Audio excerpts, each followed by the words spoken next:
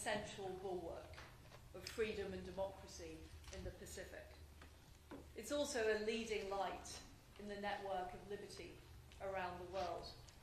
Free nations who fight for the values that we believe in. You have stepped up on trade, on defence, and you have spoken out against tyranny.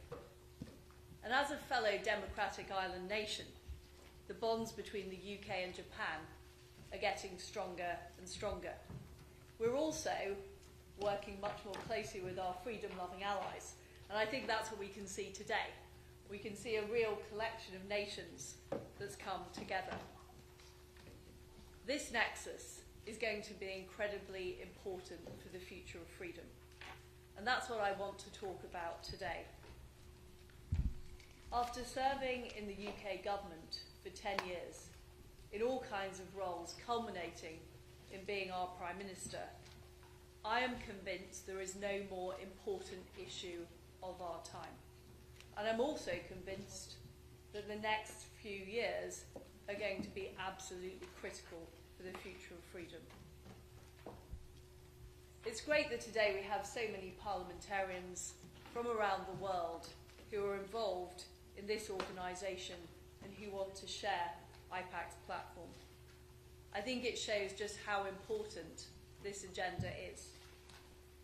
And although there are many things we disagree with each other on, we share the same fundamental values: a belief in democracy, a belief in freedom, and a belief in self-determination. I know that we can make a great contribution working together on a strong response to the strategic issues posed by the People's Republic of China. And I want to thank all the people at IPAC who've worked so hard to make today's symposium happen. Let's be clear, the free world is in danger. We're living in very turbulent economic times, right through from the shock of the financial crisis through to the COVID crisis that we're still recovering from. We have less of the world's population living under democracy than we did 30 years ago. Meanwhile, we have authoritarian regimes that are building up their armaments as well as they're building up their arguments. And they're not just trying to convince their own populations, they're also trying to win over global opinion. And they're trying to create a new global world order. Now, on the subject of China, which we're talking about today, no one would rather see a free, democratic, prosperous China than me. Of course I would. I'm a huge admirer of Chinese culture and civilization. I've travelled to Beijing and Shanghai and Chongqing and Wuhan long before we saw the pandemic emerge.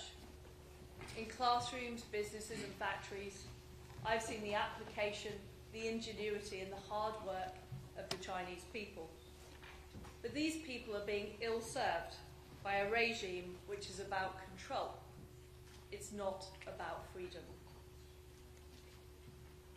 Some people say that standing up to this regime is a hopeless task, that somehow the rise of a totalitarian China is inevitable and we just have to face facts. But I reject this fatalism. And the free world has a significant role to play in whether or not this happens, and if it happens, how it happens. After all, we encourage China to embrace economic freedom. We believed that it would mean that the citizens of China gained political freedom, but the reality is that the opposite has happened. Nixon became the first US president to visit the People's Republic of China. His handshake would be known as the handshake that changed the world. And that was no understatement. Less than 30 years later, China was admitted to the World Trade Organization. And at the time, people didn't pay very much attention to this. But it catalyzed China's rise to become one of the world's largest economies. And it wasn't long ago that in the United Kingdom, we hailed the golden era of UK-China relations. We rolled out the red carpet for the Chinese president with all the pomp and ceremony that came with a state visit. I should know, I attended a banquet in his honour at the time. Looking back, I think this sent the wrong message. A few years later, China removed the two-term limit on the president, and the one-party state strengthened its grip on power at home, and it also gained even more influence on the world stage. We ignored far too many of the warning signs, from the Tiananmen Square massacre to the so-called Uyghur re-education camps, not to mention the disgraceful dismantling of one country, two systems in Hong Kong. Much of the world has turned a blind eye to these actions, at least until recently. But since it was the free world that enabled China's rise, it must be the free world that challenges its economic dominance before it is too late. We know that President Xi has been very clear. It's his ambition for China to have control of Taiwan. And in my view, this would be disastrous. In 2022, China sent 1,700 planes into Taiwan's air defense identification zone. That's nearly double the amount that there were in 2021. In 2023, we've already seen live fire drills. The message needs to be heard loud and clear in Beijing that these incursions aren't acceptable. So-called reunification is a core project of President Xi's administration. And let's remind ourselves of his words in 2021. The historical task of the complete reunification of the motherland must be fulfilled and will definitely be fulfilled. Taiwan is a beacon of freedom in a world where civil liberties and human rights are often suppressed. It's a flourishing democracy with a thriving free press and human rights and an independent judiciary. We should be doing all we can to strengthen our ties with Taiwan. We know that doing more now will help prevent tragedy later. NATO kept the peace in Western Europe and became arguably the most successful military alliance in history. And we have to ask ourselves, if we'd admitted Ukraine to NATO, would Vladimir Putin have dared to invade? Or indeed, if we put stronger sanctions in place after 2014 or supplied weapons to Ukraine earlier, would we be seeing the amount of human suffering we're seeing in Ukraine, as well as the threat to European and global security? Could we have saved huge numbers of lives? We must learn from the past, and we must ensure that Taiwan is able to defend itself. And we must work together across the free world to do this, and that is what, in my view, today is all about. I would like to see a more developed Pacific Defence Alliance, alongside even closer cooperation between NATO and our Pacific allies. I'm delighted that Japan and the UK have recently signed a new defence agreement, and the UK is the first European country to sign a reciprocal access agreement with Japan, and only the third country globally to do so. This will mean we can have more defence and security cooperation, that we can undertake complex military exercises together, and we can strengthen the UK's Indo-Pacific Security Pledge. I also congratulate Prime Minister Kishida for Japan's historic new defence strategy and his championing of a free and open Indo-Pacific. Japan has backed this up with record defence spending this year and also takes up its seat at the UN Security Council.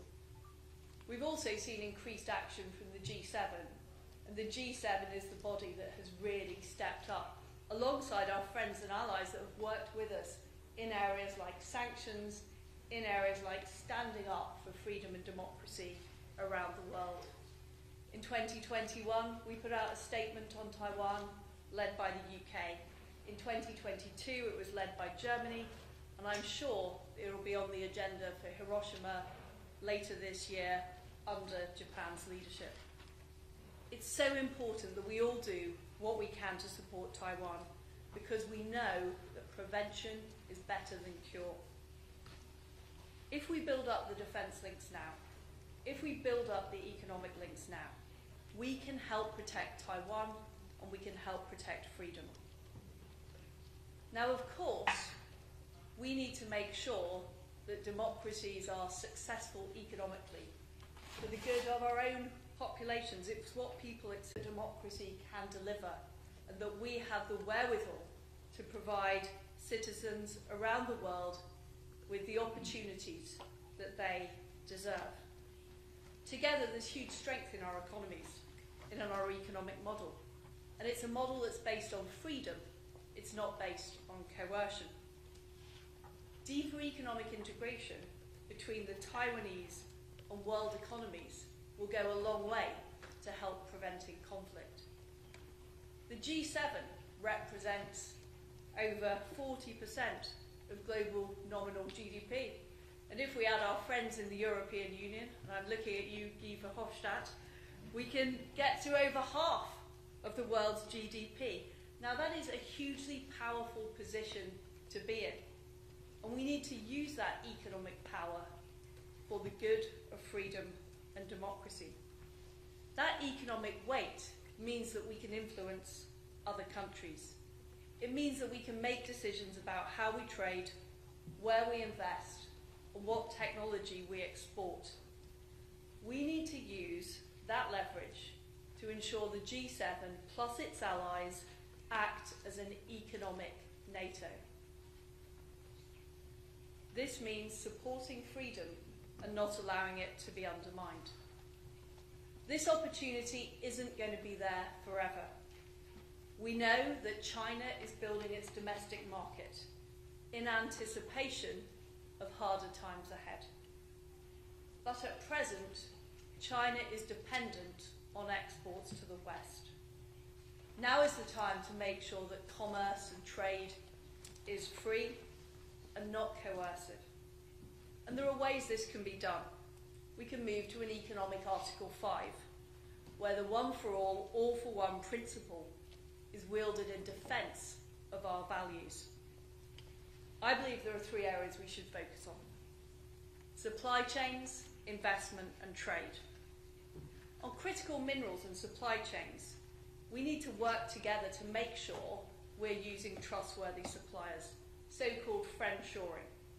And that's what we've already done in the UK by eliminating Russian energy from our supplies, by also eliminating Huawei from our telecoms networks.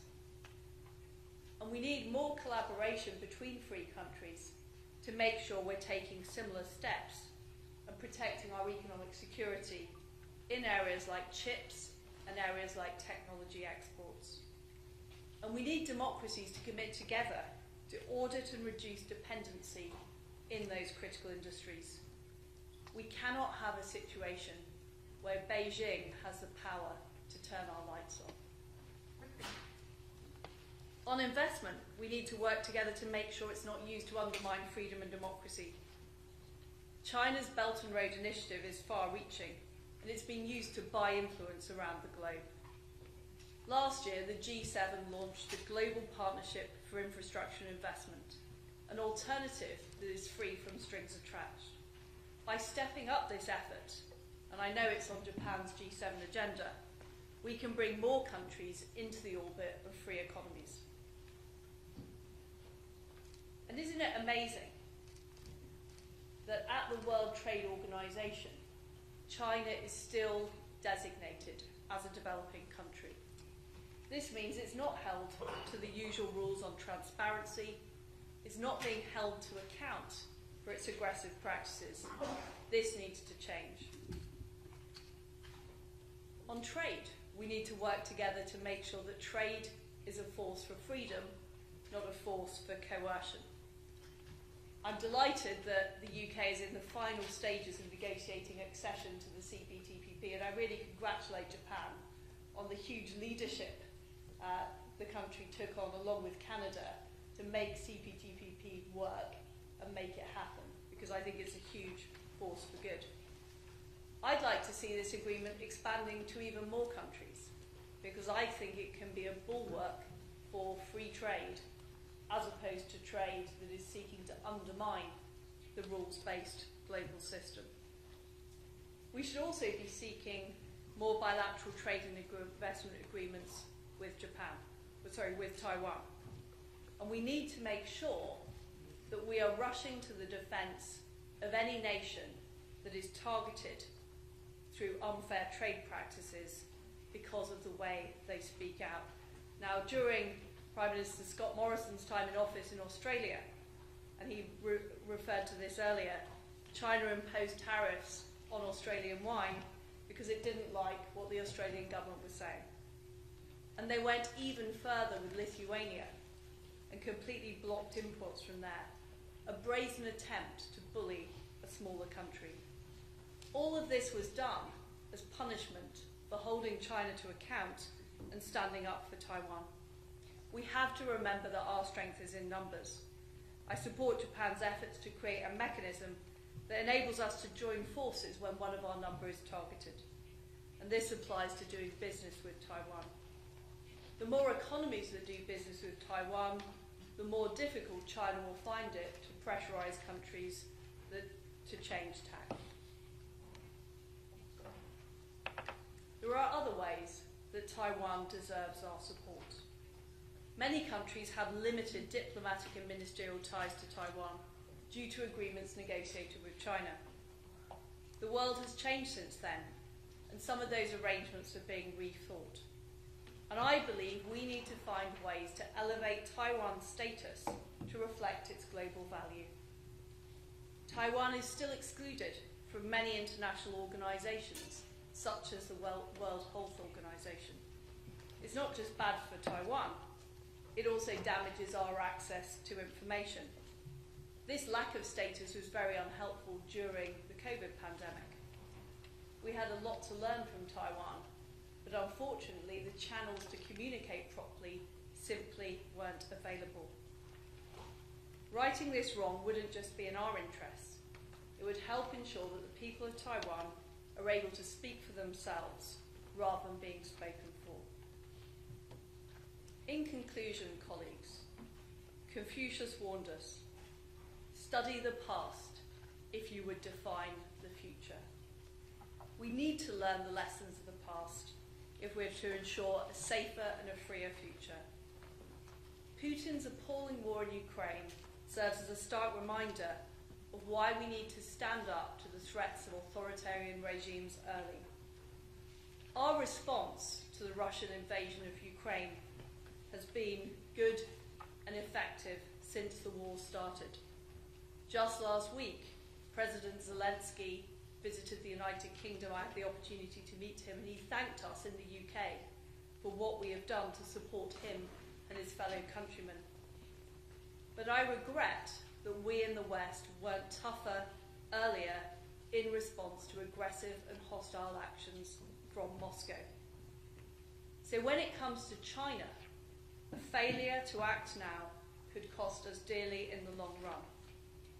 Our governments must signal to the PRC that military aggression towards Taiwan would be a strategic mistake. The international community should agree a package of coordinated defence, economic and political measures to support Taiwan now. We need this first and foremost to protect the interests of the people of Taiwan. But it's also about protecting our interests, ensuring trade and free navigation can continue unimpeded. We need this now before it's too late. free democracies need to work together if we are to live in a free and peaceful world. Thank you.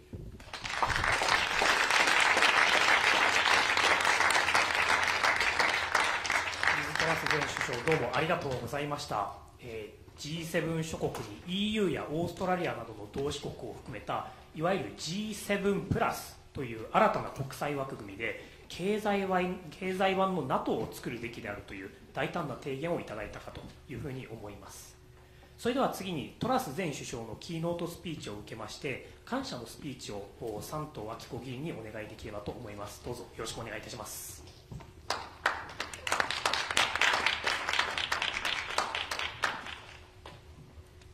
Good afternoon, dear colleagues and Honorable Liz Truss.